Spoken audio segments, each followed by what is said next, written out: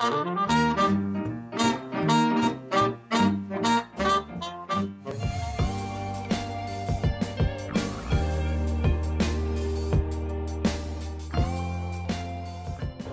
today we are at the Candied Yam, a brand new restaurant in Grand Rapids in the Kentwood area, and we are exploring all the different offerings that they have. It's a good soul food collection here.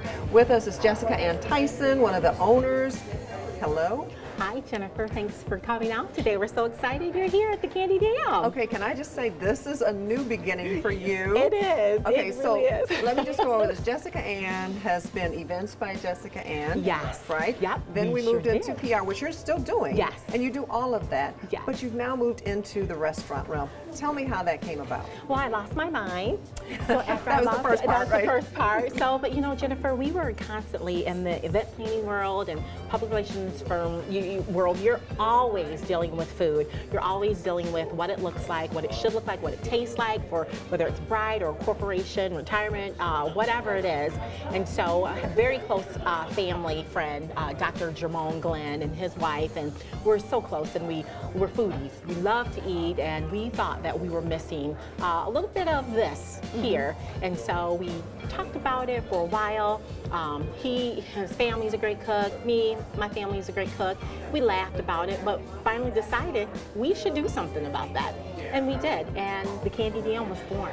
And so you've brought your version, your family collection of recipes as soul food in the Grand Rapids area. Tell me about that. What the recipe compilations here? So, you know, soul food, it comes from the heart. It's made with love, and it's something that you kind of gather around, and you don't rush through it. You don't rush through making it, number one, and you don't rush through eating it, right? So one of the things that we do here at Candied Yam that's different, we like to not kill our soul food. So when we make our greens, we make them, season them very well with smoked turkey, but we use local turkey makers, we use local greens, we use everything that we can that's fresh, that's local, and we have some organic items that we use in our recipes too. So that's a little bit different from soul food, because soul food back in the day was made with the little scraps. So now we've elevated heavy fat. Yes. And so you're a little healthier. We're a little bit healthier. We're a lot bit healthier. I have to say we're a lot bit healthier because a lot of our items we don't cook with meat, but there's so many different ways that you can season and flavor food, because you have a lot of vegans, a lot of vegetarians, a lot of people who are gluten-free, and we want to market and make sure that everyone can come to the table and enjoy great Southern hospitality and great Southern cooking. Okay, so you're a 50% owner, so do you get in there and actually do some of the cooking? Are you hands-on? Are you kind of back?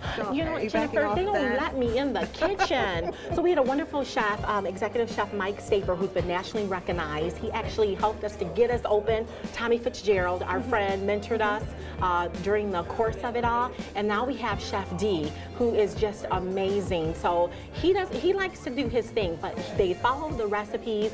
We got together and tweaked them and made sure that they could come to scale.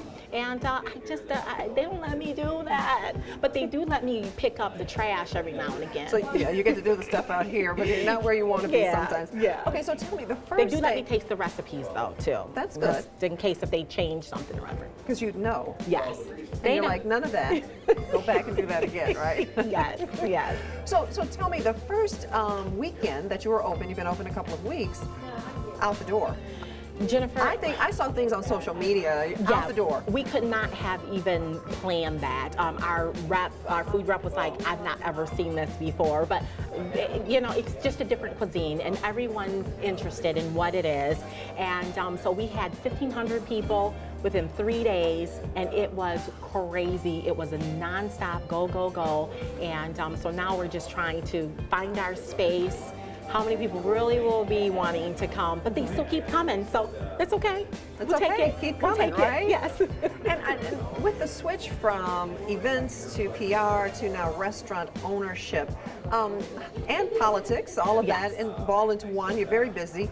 How does that, how do you feel about that, this new piece of your life? You know what, Jennifer, I feel comfortable about it because I love people.